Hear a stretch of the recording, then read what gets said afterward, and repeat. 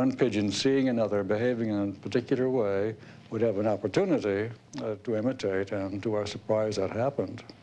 In one experiment, they taught a bird on the left side of a double chamber to peck at a ping pong ball by reinforcing the behavior with food.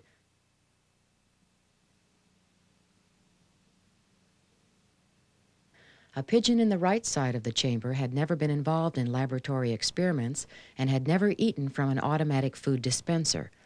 When placed in the chamber alone, it did not peck the ball. When it could observe a bird in the left-hand side of the chamber pecking the ball, however, it began spontaneously pecking the ball and continued to do so during several daily sessions. Furthermore, it continued to peck at a low rate even after the conditioned bird was removed, and looked repeatedly in the direction of the absent bird as it did so. After getting the same result with other birds and other behaviors, Epstein and Skinner began again to look at some of the more mysterious sources of novel behavior.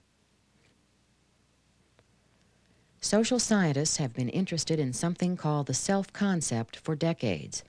Since the late 1950s, psychologists have used a child's behavior towards its own reflection as an index of the self-concept. It was said to appear in stages. In the late 1960s, an objective test was devised that was said to indicate when a child had crossed the threshold and was now aware of its own body. Some rouge was smeared on a young child's forehead, and the child was encouraged by its mother to look at its reflection. If the child touched the rouge spot, it was said to have an awareness of itself. This behavior was also said to indicate that the child had a self-concept. The word is used as if it referred to a thing, which it does not. Some psychologists go so far as to say that it is a thing inside of you which grows. Second, this kind of concept, as far as I'm concerned, just obscures the search for the controlling variables of the behavior it is said to produce. That is, it doesn't tell you what the real causes are, and it keeps you from looking at them. And third, self-concept is really very little more than a description of what people do, and what children do, and what some chimps do. And it is then mistakenly used to explain the behavior that you see. The critical question is, how do you explain the behavior of a child when it is in front of a mirror and it uses the mirror to find something on its body, a spot, that it cannot see directly? And what we did was try to guess what kind of experiences had allowed the child to achieve that. And it turned out to be quite difficult to come up with those. And finally, over a period of about a year, I think, we stumbled onto two repertoires that did seem to be the correct ones. Epstein and Skinner, with colleague Robert Lanza, spent 10 days establishing those two repertoires in a pigeon. First, without a mirror present, they taught a bird to scan its body for blue stick-on dots and to peck them. Dots were placed one at a time on virtually every part of the bird's body that it could see.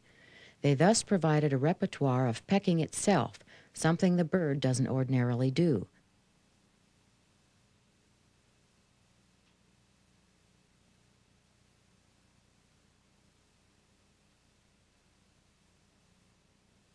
Second, they trained it to make use of a mirrored space. It received food for facing a mirror and then turning to peck the place on the wall behind it where a blue dot had been briefly flashed. Dots were never placed on its body with the mirror present.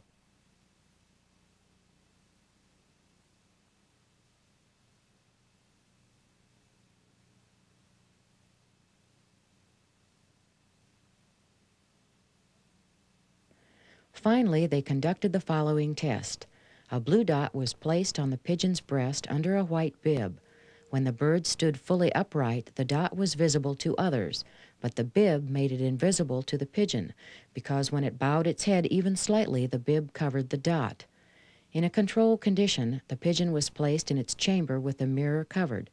If it could see the dot or locate it using tactile cues, it could peck it, but none of the three birds tested did so. When the mirror in the right side of the chamber was uncovered, however, the pigeon standing fully erect could see the blue dot in the reflection. At this point, each pigeon began bobbing and pecking repeatedly at the place on the bib which corresponded to the position of the blue dot. No food was presented during this test, and the bird had never before been exposed to a mirror when a dot was on its body. As I say, there are three possible conclusions. The first is our pigeons have a self-concept, and I don't think very many people are going to go for that one. I hope not. And the second is that the mirror test is simply a bad test of self-awareness, and many psychologists who have a vested interest in this test will object to that, but many psychologists are going to be in favor of that conclusion.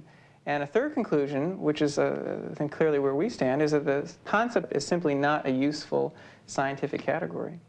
Well, what we did was to take what was said to be an example of the behavior which showed a self-concept. We were able to set it up in a pigeon by quite explicit analysis of the contingencies, and that is all. I think we attribute the behavior to what we know to have caused it rather than to a self-concept. Now, if someone wants to say, but that's not a good measure of a self-concept, we can simply say, give us another one, and we'll do that.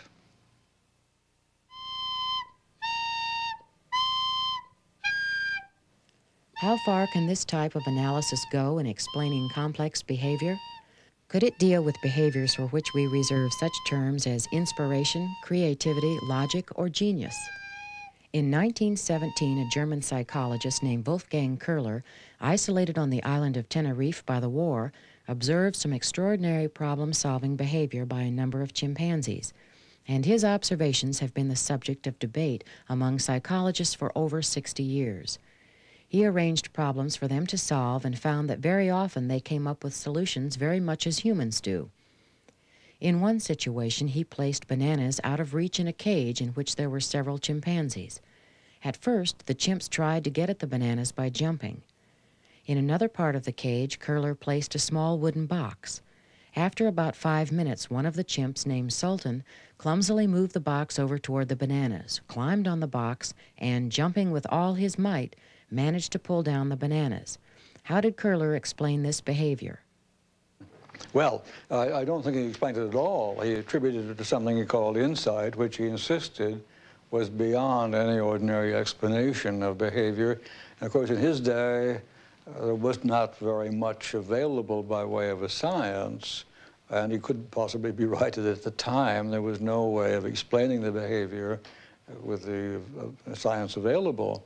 But today is quite a different story, and simply to say the chimp showed insight is to tell us nothing.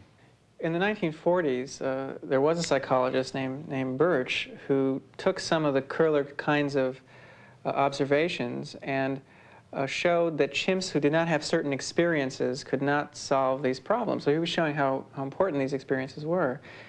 Now, if we were going to try to test an environmental account of the solution to the box and banana problem, what we would do is we would make some guesses about what kinds of experiences were relevant to the solution of the problem, just like we did in the self-concept, the so-called self-concept experiment.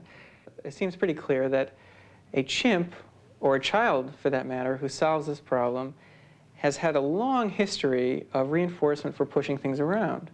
It seems clear that a chimp or child has had a long history of climbing on things, and particularly climbing on things to get other things.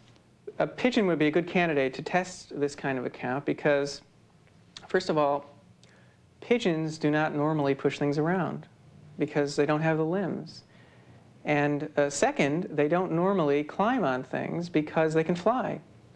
So what you would want to do here is provide a pigeon with each of those repertoires. That is, through techniques of conditioning, get it to push things around, get it to climb on a box, say, and peck a little toy banana that's out of reach. Then finally, you would place it in a test situation in which there's this little toy banana, and there's a history of reinforcement for pecking this banana. And somewhere else in the chamber, there's a little box. The result you would want is the following. You would want it to look pensive somehow or other. You'd want it to walk around in apparent confusion.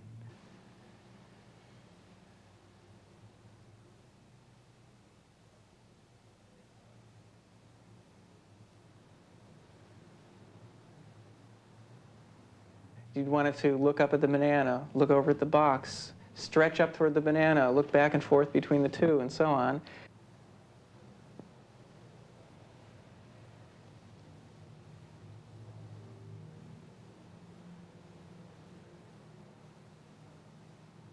And then at some point, rather suddenly, move the box toward the banana, and as it's doing so, look up at the banana.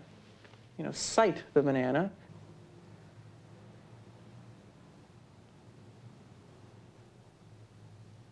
Finally get it in about the right place, climb, and peck the banana. If we could get that kind of result, we could offer a fairly convincing account of how some history of conditioning contributes to success in this problem. What we've done in the whole Columban simulation project is to show that by exploiting what we know about contingencies of reinforcement, we have produced extremely complex behavior which would ordinarily be attributed to higher mental processes of one sort or another. That, I think, is it. And I believe that we should then stop talking about the higher mental processes and look instead at the contingencies of reinforcement which are responsible for the behavior as we have demonstrated. The accounts we're giving are not the whole story, and that's perfectly clear to us. For one thing, genes obviously play an important role in what we're observing here, and it's critical that one learn more and more about the role that genes play in the acquisition of complex behavior. For example, language, if genes are important there. Also, we don't really know what's going on inside the organism when these very interesting things are happening. When repertoires are coming together or whatever, there's obviously some very important behavior going on inside, and it's going to take a very sophisticated neurophysiology to tell us what is going on inside, and that's got to be done. Also, there are possible dangers in extrapolating from animal data to humans, and you always have to keep that in mind when you're drawing conclusions from this work. What I'd like to see someday is a kind of interdisciplinary approach to the study of complex behavior. You're only going to be able to give complete accounts of the kinds of behaviors we've looked at by knowing something about genes, about the nervous system, and obviously about environmental histories. But you've really got to know everything someday. There's got to be a synthesis, a grand synthesis of information, as there was, for example, in evolutionary theory in the 1930s. A synthesis of this sort is obviously a long way off, but I think work in this direction is worth pursuing, and it's certainly preferable to the highly speculative, mentalistic accounts that are currently what many psychologists offer.